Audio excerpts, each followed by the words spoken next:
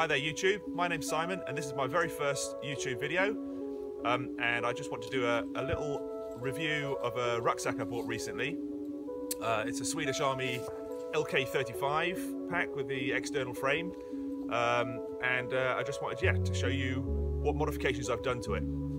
I bought this pack based on a review that Mike from MCQ Bushcraft had done. He did an amazing review. If you haven't seen it, you should check it out. And really, thank you, Mike, because without your review, I wouldn't have gone out and bought one myself, and I'm really pleased that I did. But before I go into the review, I just want to state that I'm not claiming any of these ideas to be my own. You know, I did what most people do and had a look at other people's YouTube videos and used some ideas and changed others. And I think what I've done works really well. It certainly works really well for me, so I'd just like to share it.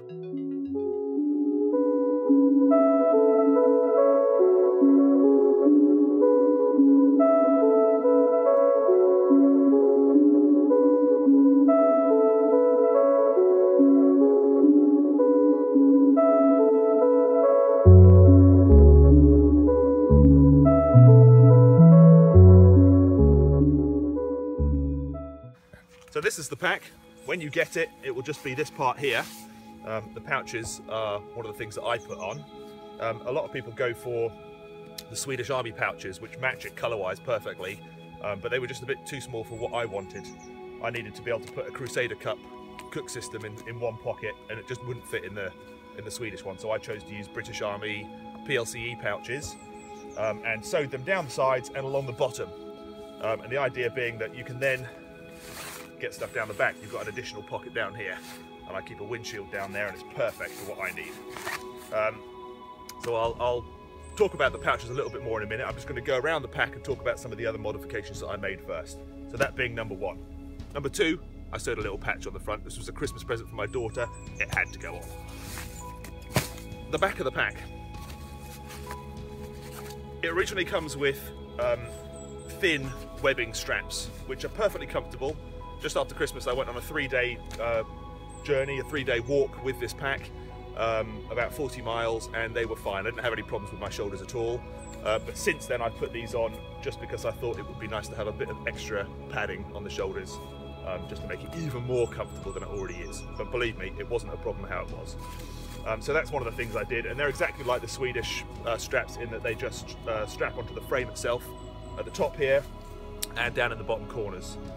Just with simple straps that the straps actually came with. These are British Army straps. I think they're off an Arctic Bergen, but I'm not entirely sure about that, but they were out of my local Army surplus shop. The other thing I did is I put on this hip belt. This is it's actually a German blast belt I got off eBay. Didn't cost a lot of money, about a tenner I think, and that makes a huge difference. There's no strap, there's no waist belt on the pack when you get it. It doesn't come with one. So if you want to be able to carry some of that load on your hips rather than just on your shoulders, you're going to need to add something or other. And this was my solution. Some people use the US Army Alice ones. I couldn't find one at the time on eBay that didn't involve shipping from the States, so I went and got this one here. Unfortunately, it was a bit big when I got it, so I've had to butcher it a little bit. I had to cut it, but because it's all covered in this moly strapping everywhere, I was able to use a couple of cargo straps and just cinch it back together again, and it hasn't been any problem at all. Like I said, I did that walk at Christmas and it stayed together and it was perfectly comfortable. So that's two modifications I did. I also added a strap here. Now I've seen a lot of people on YouTube make them out of paracord, woven paracord and things. I could have done that, but to be honest, I didn't have enough paracord at the time. But I did have a load of these webbing straps, so I just put that through the frame, and that's perfectly fine. I can lug the thing about like that, no problem. I can hang it up from a tree, you know, when I get to camp, and that's adequate, perfectly adequate. The other thing I did is just down here on the side of the frame, I added another strap like this, which is just larks-footed through the frame, and that holds my axe on, so I can pull my axe out. There's a void here, which is perfect to hold the axe. Obviously the void is there to keep the pack away from your back, but the added bonus is that it creates somewhere where you can put your axe, and that just slides down the back of the blast pouch there, blast belt there, and it's held on by this strap. cinch it up, and it's held in place. It ain't going anywhere. Okay, it's held in place. External straps. There's a load of them on this pack, so you can lash on extra gear. The main straps, which hold the lid down, they continue down and go through these little points here, and then wrap underneath the pack, which is great because you can use it for tying on gear underneath. I just keep a little kneel mat, which I'm going to kneel on now actually because my knees are getting wet.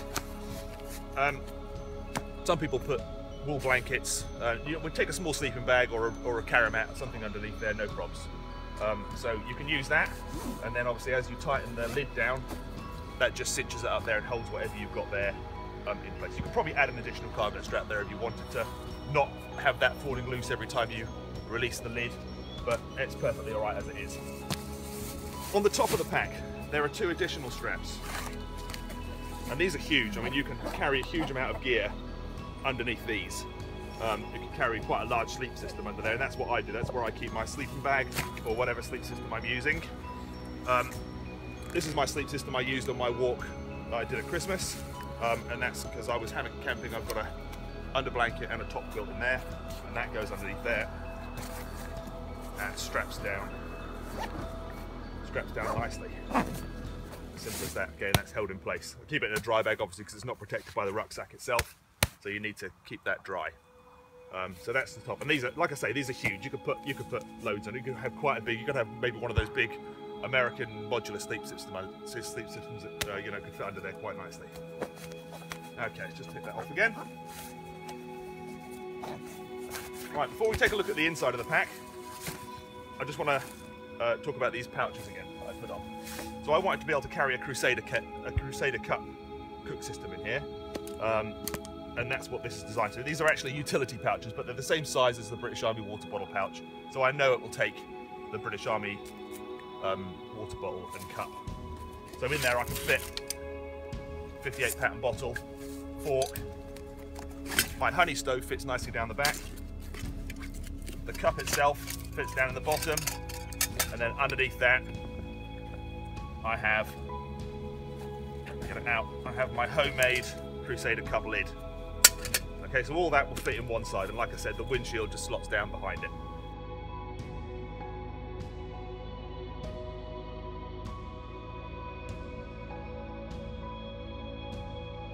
In the other utility pouch, I keep my med kit, sits in the top for easy access. I've got a fire steel. There's a little Velcro tab on the front so you can hold bits and pieces in place. I just use that to attach my fire steel. All of that's often just around my neck for easy access. And then I have another little dry bag which I keep possibles in. My fire kit is in there, torch, bits and pieces like that. So they're easy to get to. Right, let's take a look inside, shall we? 2 straps on the front, loosen off like this, and you have one big compartment.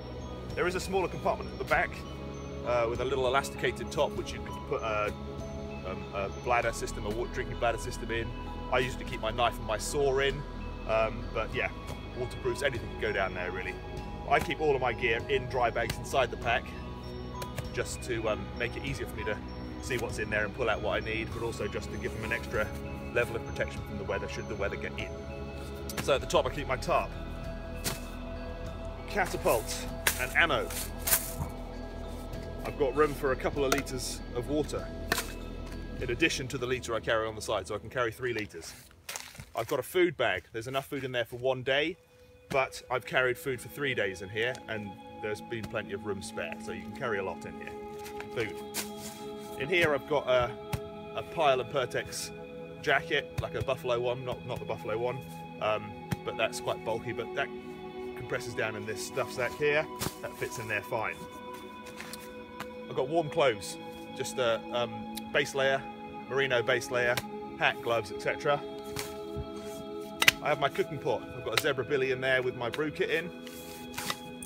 I have a small ground sheet which I put underneath my tarp just to keep my gear on.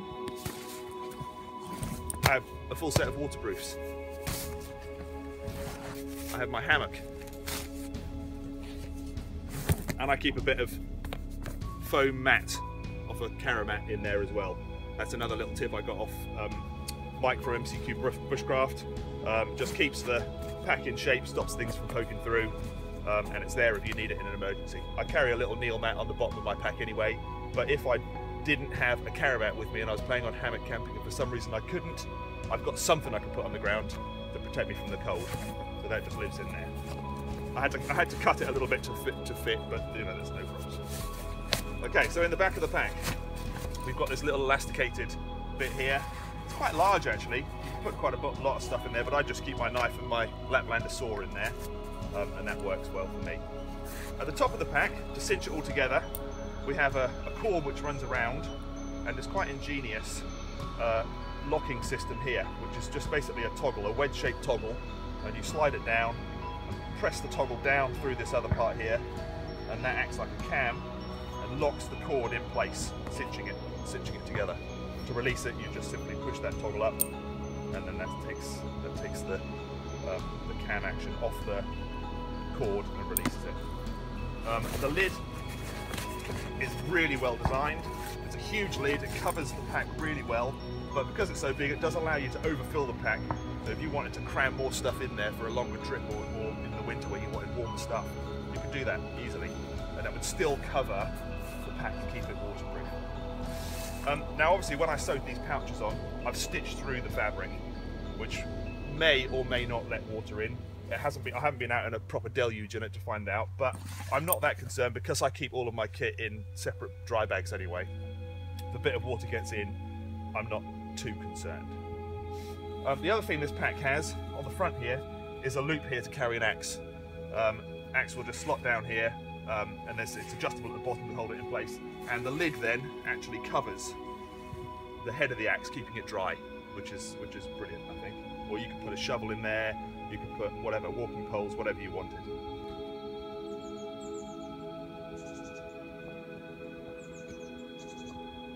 Now this pack is available in canvas or in a sort of ballistic nylon, which is what I went for. The canvas one is I'm sure perfectly good in the wet and everything, but I chose because you know, I'm often out in wet weather, to go for the nylon one, which is kind of like a cordura with a PU coating on the inside, which makes it a bit more waterproof. But like I say, it is available in both materials.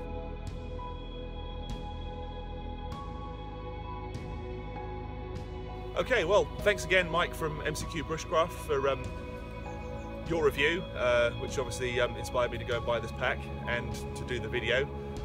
Thanks for watching. It's my first video, so you know, any feedback and comments would be greatly appreciated, so I know how I've done really. If you feel like liking it, hit the like button, that would be fantastic. And thank you to my daughter, who very kindly offered to come out on a cold and frosty morning to help with the filming. Yeah, well, see you next time. Thanks ever so much.